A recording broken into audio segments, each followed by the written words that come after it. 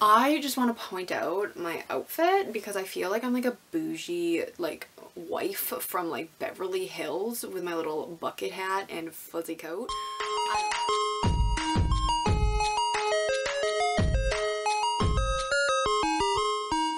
Hello everybody, it's your girl Jay, and today I am here with my December TBR for 2022, the last reading month of the year. I am very excited that it's the end of the year because 2022 was a doozy for me, let me tell ya. If you are new to this channel, then you don't know this, but my mom actually picks my TBR every month and she always has a fun little theme that goes along with it. So this month it is Santa! Oh my god, I know him, Santa!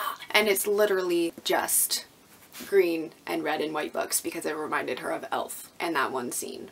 So we're gonna go through those real quick. So without further ado, let us get started. The first book she has is Monday's Not Coming by Tiffany D. Jackson. This is about a girl named Monday who goes missing. Her best friend Claudia is the only one who seems to notice, so she starts her own little investigation to figure out what happened to Monday. This was very popular when it first came out and it's been on my TBR since then and I just have not picked it up yet. So this is the perfect opportunity. I have it on audiobook. Hopefully this one will be done. Next up is probably the one I'm most excited for out of this list because I have been meaning to read this book for so long and then I ended up finding it in my thrift store the other day. But it is The Inheritance Games by Jennifer Lynn Barnes. I read The Naturals by Jennifer Lynn Barnes and absolutely loved it. And then this came out and everybody gave it 5 out of 5 stars. They were all loving it so much. And I've just been waiting to find a copy of it that isn't $30 in Canada. So I found it for $1.50. So you know I squealed in the thrift store when I found it. It gives me Knives Out the movie vibes, which the second one's coming out very soon and I'm very excited. It's gonna be on Netflix and you know I'm gonna be watching it real quick the day it releases. But yeah, it's like pretty much Knives Out in book format, so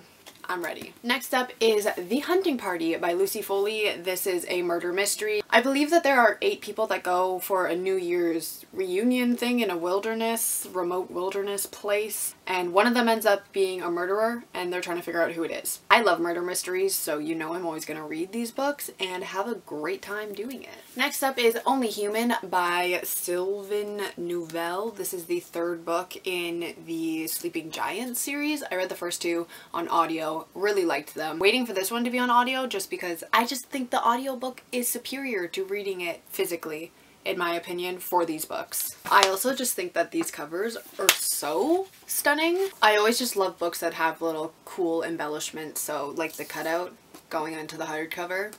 Chef's kiss design. Next up, she chose Delicious Monsters. This is by Lizelle Sambury. I saw this on Jessie from Bow Ties and Books channel and they were very excited about reading this book and the way they described it was so cool. And then I remembered, oh my god, I just got sent a copy of that, so I was like, we need to read it immediately. But it actually takes place in Toronto, which is about an hour away from where I live, so I think that's really cool. It follows a girl named Daisy who has the ability to see dead people and she's just like living her life trying to hide this secret, and then she's dumped by her boyfriend. Then her mom ends up inheriting a secluded mansion in Northern Ontario, and it's basically where her mom spent all of their summers. So since, you know, Daisy went through the whole breakup, she is more than happy to move and go to this house, but the house has a lot of secrets and her mother has a lot of secrets as well. And then it also takes place a decade after that, and a girl named Brittany is trying to leave her abusive mother. Her mother is a best-selling author and she stays in the same house that Daisy stayed in and claims that her stay in this miracle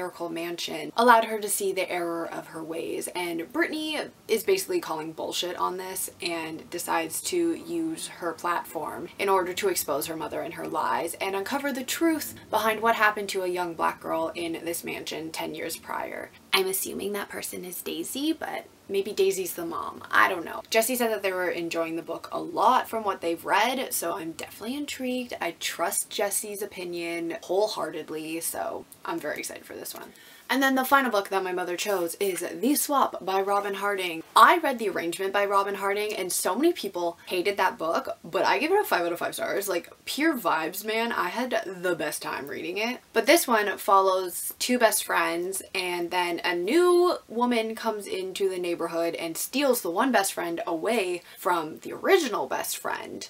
And then this new best friend decides that they are all going to swap husbands or spouses. Shit goes down from there. So we love drama. I'm hoping somebody's gonna die. I don't know. This is one that I have on audio as well, so I'm gonna be picking that up. But yeah, I personally love Robin Harding's writing, so I'm hoping I really like this too, because the arrangement was a good time, although a lot of people hated it. Alright everybody, so those were the books that my mother chose for December 2022. I have read 150 books this year, and I have to get to 160, so there's gonna be a lot of novellas again this month, but once I'm done those novellas, I can bang out these things, hopefully. Let me know down below if you have read any of these books and what you thought of them, and I will see you all in my next video.